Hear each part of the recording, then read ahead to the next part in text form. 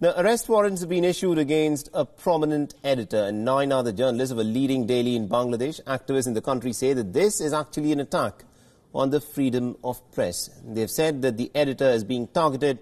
He already has as many as about 55 defamation cases against his name. So is the Sheikh Hasina government muzzling the voices of dissent in her country? Take a look at this report. Ever-tightening media laws, unwarranted arrests and self-censorship by journalists, Bangladesh's media is under siege. This is Matiur Rahman, the editor of the Bangladesh-based Pratham Alo Daily, a newspaper highly critical of the Sheikh Hasina government. On Thursday, Rahman and 9 others were charged with causing death by negligence. The case is from last year. A 14-year-old boy was fatally electrocuted at an event organized by the newspaper. Today, 76-year-old Rahman has an arrest warrant in his name. And he already faces 55 cases of defamation for hurting religious sentiments. Authorities say they are just following the law, but rights groups disagree. They call it vendetta. In 2016, when some of these cases were first filed, a New York-based Human Rights Watch had observed that this could be part of an organized assault on independent media in Bangladesh. And here's why. Since 2016, major advertisers have stopped placing ads in this newspaper. Reports say this is on the orders of Bangladesh's security agencies. It has resulted in the loss of revenue that goes up to millions of dollars.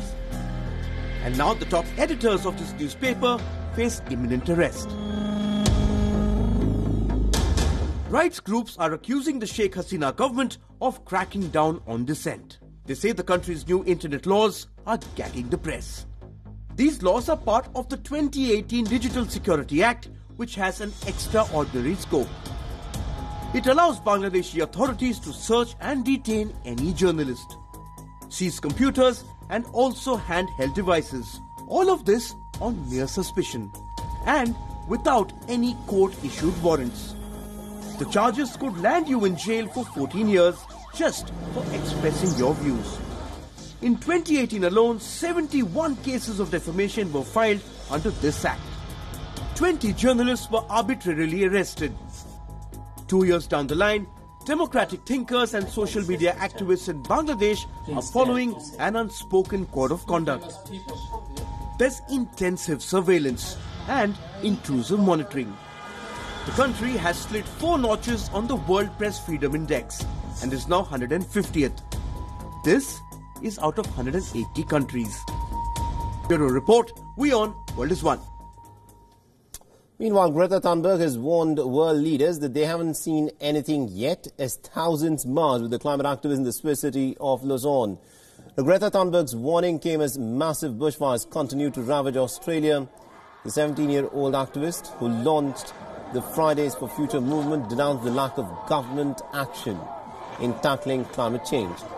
Now, the Swedish teen activist has renewed her campaign against climate change ahead of the World Economic Forum in Davos next week. She also said that she'll be urging the world and business leaders in Davos to enact stronger policies with regards to climate change. We are now in a new year and we have entered a new decade. And so far, during this decade, we have seen no signs whatsoever that real climate action is coming. And that has to change. To the world leaders and those in power, I would like to say that you haven't seen anything yet. You have not seen the last of us. We can assure you that.